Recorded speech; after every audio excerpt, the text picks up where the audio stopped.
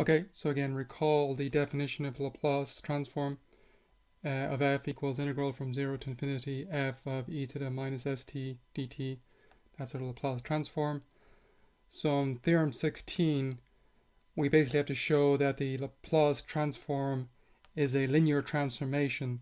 So it means that the Laplace of, say, alpha f plus beta g is the same as alpha times L of f plus beta times L, or Laplacian of g. So pretty much the Laplacian distributes inside here and the constants come out. Okay, so let's prove this. Okay, so proof. Okay, so let's look at the definition of Laplace of alpha f plus beta g. So here's my definition up here. I guess this whole thing will go in place of what I'm calling f up here.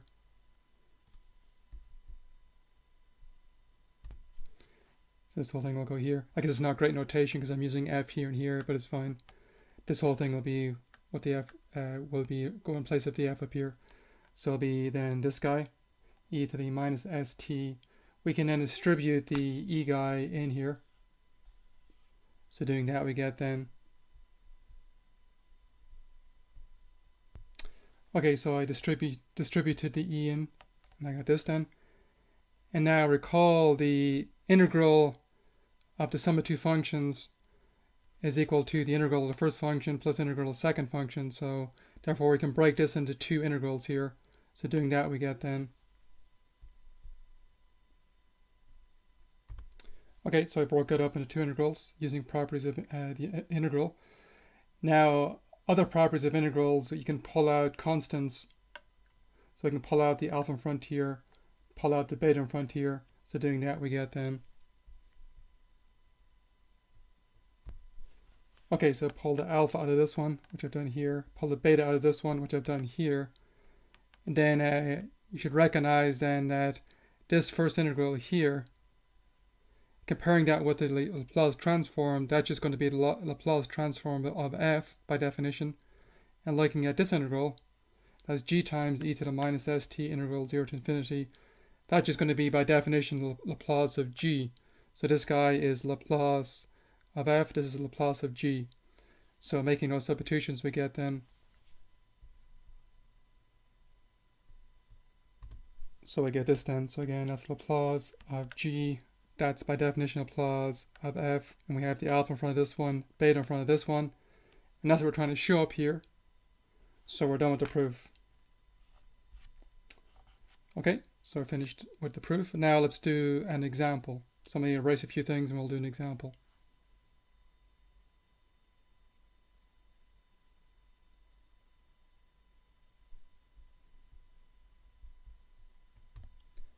Okay, so here's our example. Find Laplace of f, and say our f here is t squared plus 9t plus 5.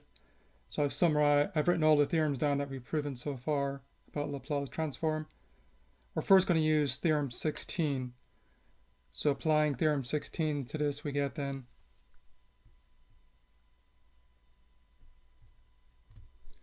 Okay, so applying theorem 16 means we can distribute the Laplace. So it'll be Laplace of t squared.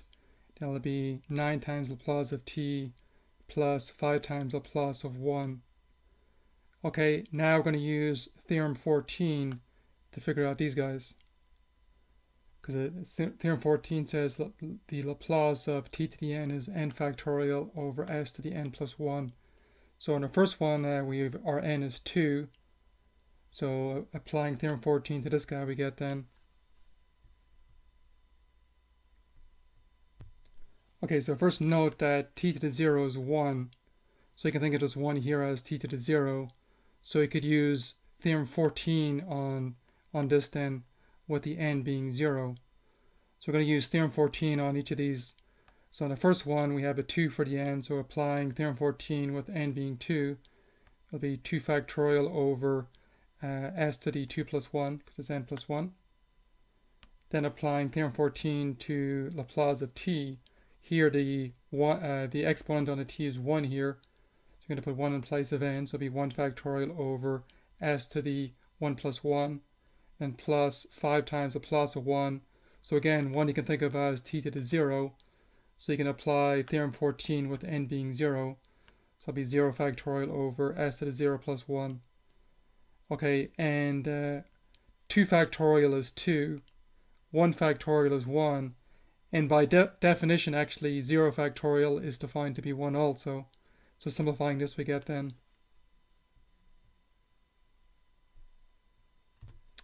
okay, so simplifying this, 2 factorial is 2, and so it's going to be 2 over s cubed, and it's going to be 9 times 1, so it'll be 9 over s squared here, and again 0 factorial is 1, so it's going to be 5 times 1, so 5 over s here.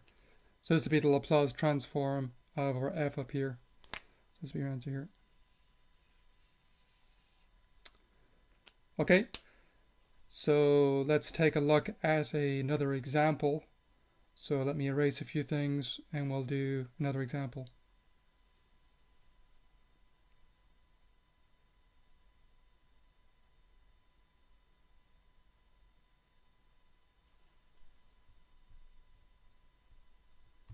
Okay, so part B here, say our function is 2t plus 5 squared plus sine 2t plus e to the 7t. Now looking at the theorems we have over here, we have one for the sine of kt, okay, it's fine. We have one for e to the at, so I'll cover this one. And we have Laplace of t to the n, but we don't have 2t plus 5 squared anywhere here. So the first thing we're going to have to do is expand this guy, and then we can apply theorem 14 to it. So let's first expand this. So doing that we get then,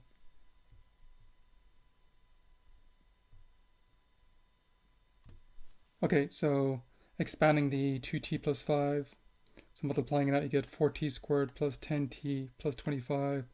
Then rewriting your f using this guy now, we get then, okay, so rewrite my f. Now let's apply theorem 16. So doing that we get then,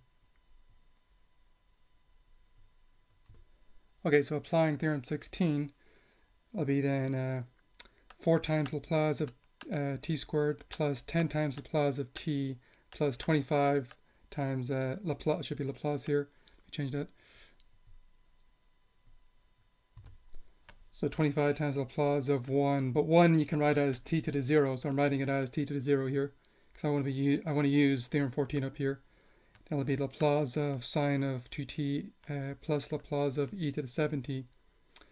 Okay, so in this first line up here, we're going to apply theorem 14 to each of those, with the first one n being 2, second one n being 1, third one here n being 0, and for the sine guy we're going to apply theorem 15, and for the e guy we're going to apply theorem 13. So doing that we get then the following.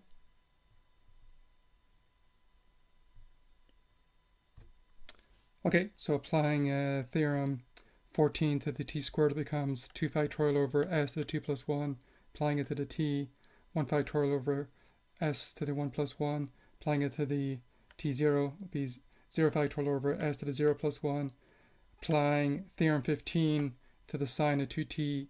The k then would be 2 here, so it would be k, so it would be 2 over s squared plus k squared, so 2 squared, and plus applying theorem 13 to the e guy with the a being 7, so it'll be 1 over s minus 7.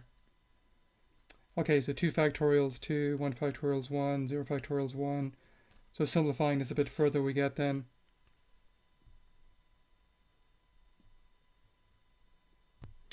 okay, so simplifying this, so 2 factorial is 2, so 2 times 4 is 8, that'll be 8 over s cubed, that'll be 10 times 1, so it'll be 10 over s squared here, 25 times 1, so it'll be 25 over s here, 2 over s squared plus 4, plus 1 over s minus 7. Okay, so that's the Laplace transform of our f. Okay, so I'm going to leave it there in this video. Okay, so we're done.